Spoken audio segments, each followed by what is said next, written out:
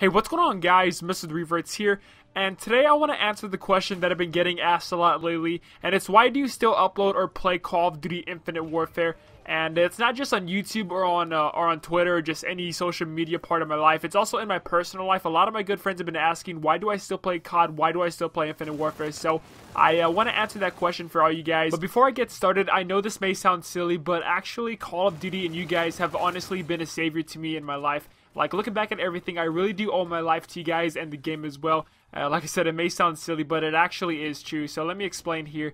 The reason why I say that is because I really don't live in the best of neighborhoods in my city, and some of the people that I've been around in my life weren't the best of influences, and that's all I'm going to say on the subject. Maybe I'll talk about that in another video, but basically when I was a lot younger, I surrounded myself with a lot of negative influences in my life, and really this all happened when I went to this one park to go play basketball, because this park was actually known for having some really good competition there. If you guys didn't know, I'm a pretty huge basketball fan. I love the game a lot. I love to play it a lot. So, yeah, this park had a lot of good competition over there. So I wanted to go over there and, you know, showcase my skills and get better at the game. And the best way to do that is to play against good competition.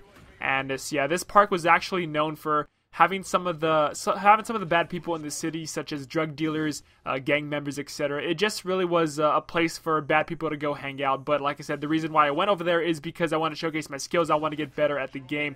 And then when I got there, you know, I showcased my skills. I guess I caught some people's attention, and then I started getting a lot of attention over there from other people at the game. People started to befriend me, if you will. But then after a while, I realized that these people were kind of just the bad crowd to be around. But like I said, I was a young kid at the time. I didn't know who I should hang around, and they basically kind of took me under their wing. And the way they did that was by influencing me and introducing me to a lot of drugs and a lot of illegal stuff. But, you know, like I said, when I was younger, I was just a dumb kid. I made a lot of mistakes. We all make mistakes in life, so, yeah, I'm not going to talk about that too much, but basically that's all that would happen. But instead of moving on with that lifestyle, around that time is actually when I started getting into Call of Duty and making videos on the game.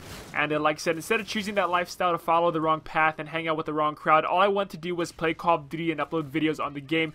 And I don't know where I'd be at right now if I followed all that negative influences. So I really do owe my life to you guys and the game as well. And the reason why I still play Call of Duty to this day is because of that reason. And another reason is because I generally do love the game a lot. Like, I remember my first game ever, it was on Modern Warfare 2. I think I was playing on the map Field, some team deathmatch. And just the whole arcade shooter aspect of Call of Duty was just addicting to me. And I fell in love with this series, and I still do love the game to this day. And I will always love Call of Duty. My channel will always be a Call of Duty YouTube channel, just because I have so much respect for the game, and I actually really do owe my life to the game. So yeah, that's why I still upload and play Call of Duty. The reason why I still make videos and play Infinite Warfare is because I really do want to see this game succeed and do well, because to me it's not all that bad of a game that some people are making it out to be. Yeah, it's arguably not the most fun Call of Duty game in this series, but I still like to play the game a lot with friends, and I do have a good time playing occasionally.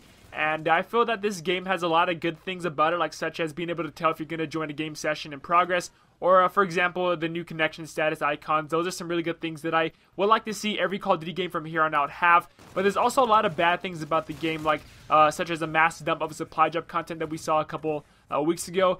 And there's some bad things about this game that needs to be fixed or added. Leaderboards, emblem editor, comment record, that sort of stuff is what I'm talking about. But no, I mean, all that stuff is coming within the month here, and also in February, so yeah, that's going to be coming out soon. I know you guys have heard that a lot, but it is actually coming soon. Like, we do have a confirmed date on that sort of stuff. But yeah, like I said, there are a lot of negative aspects about this game, but you know, it's a work in progress. I know the devs are actually trying to make this game good, and that's really all I want to see, and that's really all I want to hear. Like, I want to know that the devs are trying and doing their best to make this game fun for everybody, and I really do think they're actually doing that. It's just, I think they need to look at the community a bit more and look at what we want to see in a game.